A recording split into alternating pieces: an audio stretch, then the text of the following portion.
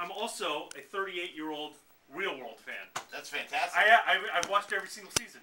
That's amazing. Especially that it has like 30 seasons. Yeah. You are definitely a fan. It's kind of creepy. I'll be honest with you. It's a little weird. It is weird. I'm really into this season of the challenge right now.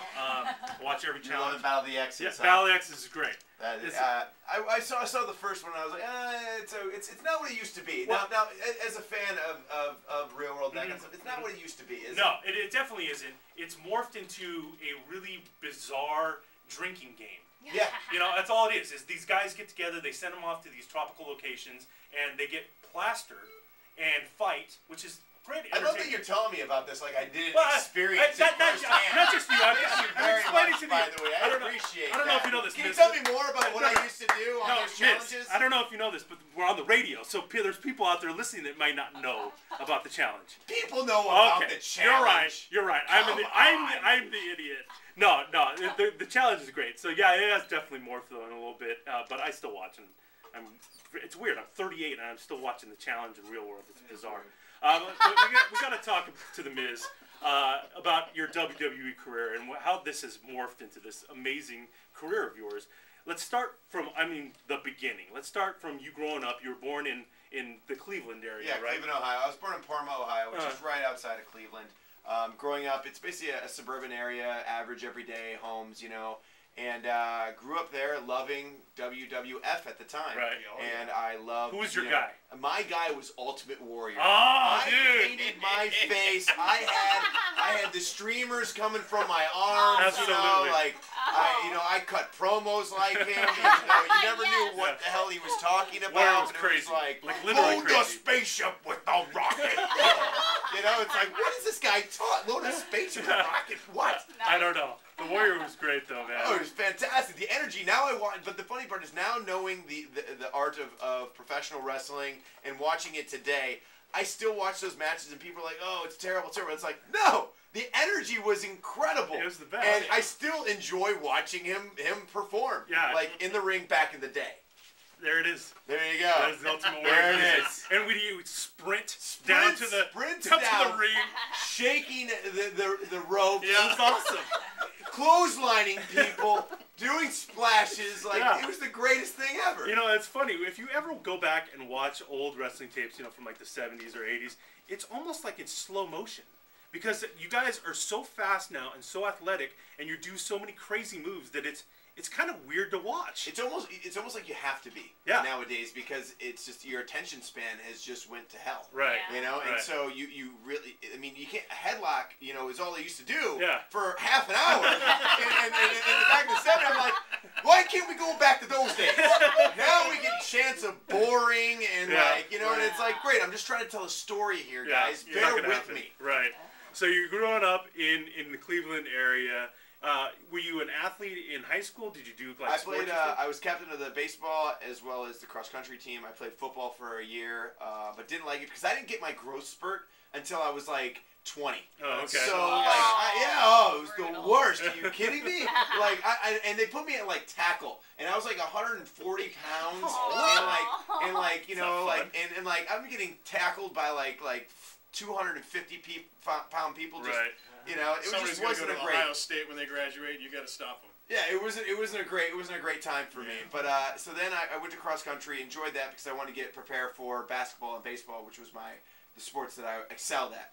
And baseball, was captain of the team. We won our division. I was a pitcher, left-handed, and that's about it. Did you do any wrestling?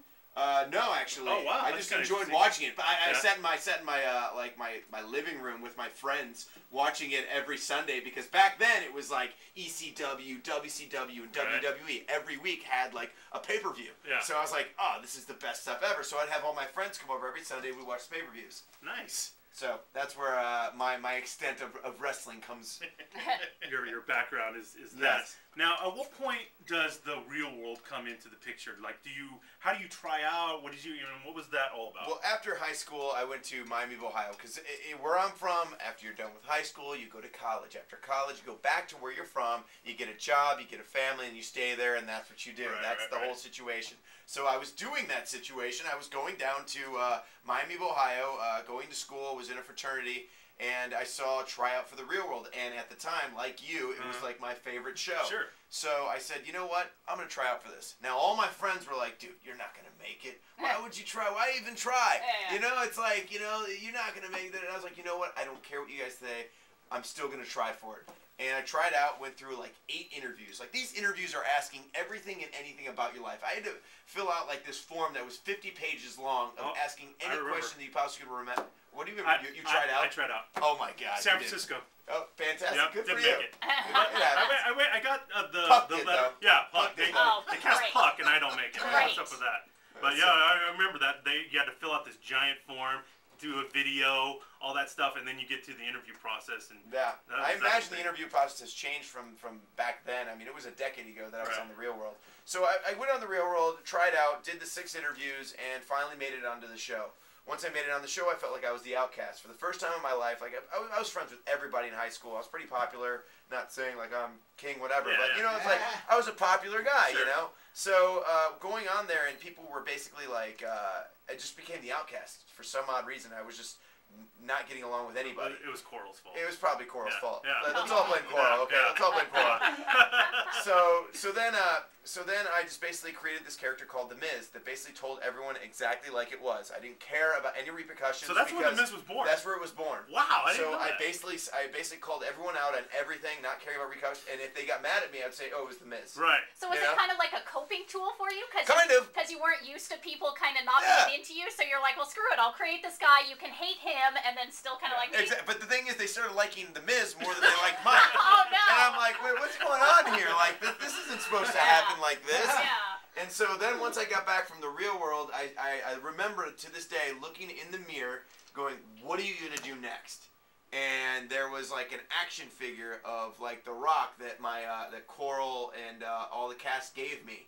And it was like on my like mantle. I was like, you know what? I want to be a WWE superstar. So I went on the internet and searched like the nearest like wrestling school. Yeah. And I searched in Los Angeles and New York because I wasn't sure. I knew I wanted to get out of Cleveland. I had to get out, and I wanted to move to Los Angeles. Found UPW, so I moved to Los Angeles, paid my $2,500 to start independent wrestling, and went to UPW, started wrestling there while I was doing the challenges. So while I was doing challenges, saying that I wanted to be a WWE superstar, I was doing independent wrestling as well. Finally, 3 years later, I actually tried out for Tough Enough. They wouldn't let me do it because of MTV. I was already on MTV. Why are they going to let you on another show? And I was like, wait a second. You let me on the Real World and you let me on the challenges. Why won't you let me on Tough Enough? Well, you know, you can't be there. I was like, whatever, fine.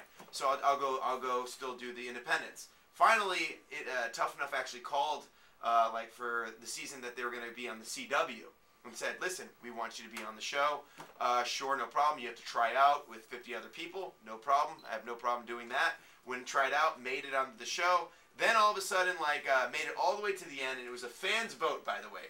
The fans did not like me because I was on a reality show, and there's the fraternity, the WWE universe is like fraternity, we don't let anybody else in, all these outside reality guys, you go back, go do what you do, and we'll do what we do, yada, yada, yada. So then I didn't make it. So I you didn't came win. in second, right? I came in second. I didn't win. But the guy that won, I mean, he's gone. Exactly, gone. See you bye. See you bye. Where am I? I'm right here. I'm still standing. World champion. So yeah, exactly. So then I impressed the WWE exec so much that they gave me a contract to move to Atlanta to be in their developmental territory. Oh, okay. Did the developmental territory for 6 months there. They moved me up to Louisville, where another one was. These are long gone, by the way. Right. And I did that developmental territory until they brought me up on SmackDown and said, listen, we want you to be the Ryan Seacrest of the WWE. Oh my God. No. Possible. Now, as a WWE superstar, you're basically thinking, you know, you're going through all these processes. You want to be the next, you know, Hulk big Hogan. thing. You want to be the next big Stone thing. Cold, You want to be the next superstar. Yeah. And they tell you, we want you to be Ryan Seacrest. and your heart just melts. Right? And but the way I looked at it was, you know what?